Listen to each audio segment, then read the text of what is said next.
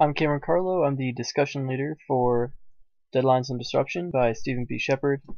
Just give you a quick synopsis of the book. It was interesting to me how Shepard starts and gives quite a bit about his background and how he was an engineering major at City College of New York and then an engineering master's program at Columbia.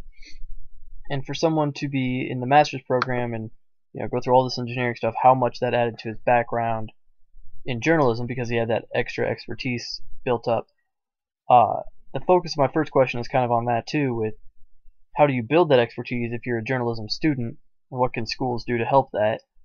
But anyways, throughout the book, he talks about how it was his 20 plus years as at BusinessWeek as managing editor, and his experiences from a writer and then a manager there after that. And I wanted to bring up some of the things that he brought to BusinessWeek that I really liked. Is that he decided it should be more design centric and be more artful, use more pictures, things like that, and kind of, I don't want to say get rid of, but at least drop down that mindset of let the writing do the talking that he mentioned was there before him.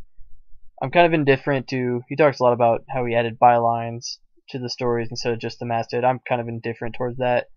I don't care either way. Most of that's just, I spent my first 2 years in the industry as a copy editor, so I'm used to not having my name on anything or having work recognized as much.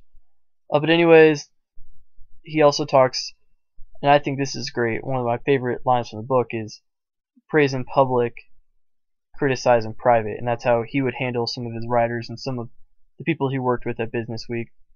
And I think that's huge, being able to speak privately to someone, if you have a criticism, but then in public, you talk about how great they are and focus on the good things. Let's see, after BusinessWeek, he becomes the founding dean of the graduate school at City University in New York. And he really starts to focus on that throughout the end of the book, which, and there's a big problem at that time where the media was adapting to more of an online role, but schools weren't necessarily teaching that. And he came in and he enforced that in his school and in his curriculum, and I thought that was pretty revolutionary because not a lot of programs did that at the time. And at first, the only way he could sell it was there's 3 different tracks. There's print, broadcast, and multimedia for the online stuff. And then he said that it became more and more eye-opening that stuff all needed to be through one program, and you need to learn all 3 in order to be a successful journalist in today's world. And so that's kind of what my third question, or what one of my discussion questions focuses on, is what can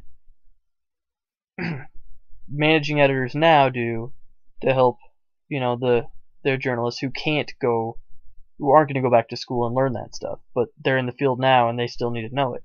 So what can managing editors do to encourage their workers to learn, to teach them themselves, really all those things.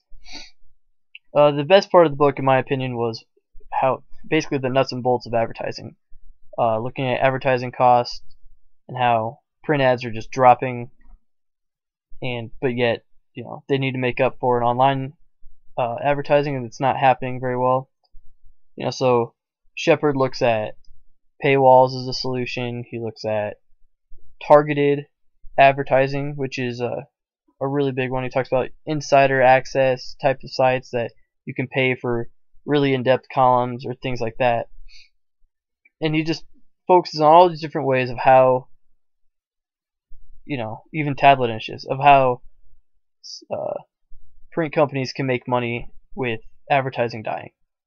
So that focus and all those different solutions, there's no one right or wrong answer, but combination of all those things. And that's what he does in the final chapter when he wraps it all up, to see kind of his take on what a managing editor now should be saying about his product, or his or her newspaper, or his or her magazine, basically print journalism in general, what managing editors now can do to help themselves with the decline of print revenue.